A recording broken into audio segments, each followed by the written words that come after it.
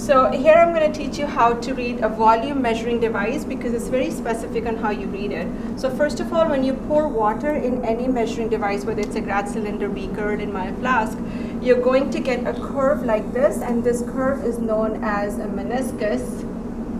And it's going to be a curve, and you read the bottom of the curve. You don't need to read the top of it, so you read the bottom of the curve.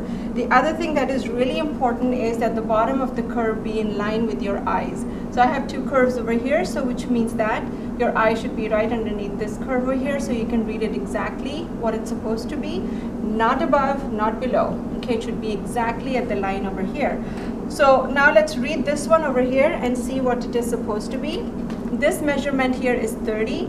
This measurement over here is going to be then 35. This measurement here is 36, which means that the level of liquid here is just a little bit above 35, and so it could be 35 point maybe 2 milliliters. Okay, that is how much you can read. Now you know for sure that it is 35 milliliters, which means that is the significant figure.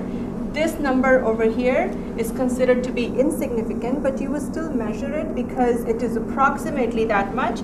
But you may read 0.2, your friend may read 0.3, and that's okay because it is not a significant number, but you will still read it, which means that when you're reading this instrument here, you have up to 3 significant figures.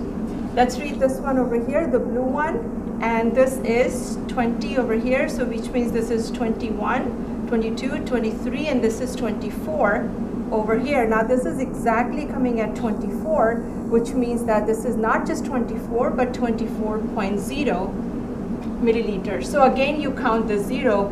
However, usually for zeros, it's going to be exact number because you can actually measure the 0. So again, you have 3 significant figures, and this number is actually a significant figure also. All right, so this is a true 3 significant figure number. Okay, let's look at another one.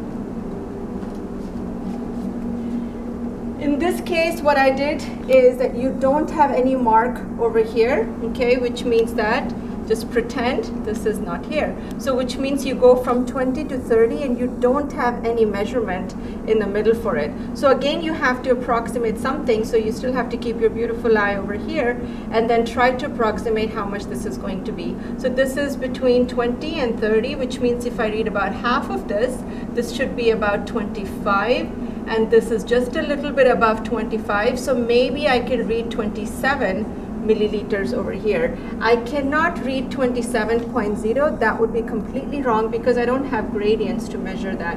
So even with 27, 25 I know is true, but 27, this number is not significant. But you can read it up to 27, not 27.0. So that will be the measurement if you have a glassware like this. Let's get a little bit more specific, and this is a Graz cylinder. And in Graz cylinders, you have a little bit better marking. So here I have again 2, so here is your beautiful eye. Make sure that your eye is at the meniscus. And now this one, this is 8 here, so this is 8.5.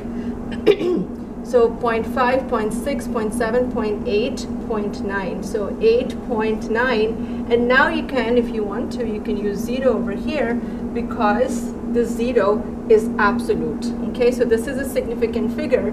So your measurement then becomes 8.90, which is fantastic because now you have 3 significant figures, okay, over here for your measurement. Let's look at another one here, which is for the blue line here. And so in this case, this is 8.1, 8.2. So 8.2, we are absolutely sure of. But this number here, we're not quite sure of. So this is going to be our insignificant number. But this is close to 0.3, so this can be maybe 8. Okay, and so now this one here, not significant. However, it is still 3 significant figures. So 8.28 milliliters is what my reading will be. So looking at all the measuring devices we have, you can have different various degrees of accuracy for your measurements. So for a Graz cylinder, it's one of the best ones, which is why you tend to use Graz cylinders for measuring volumes.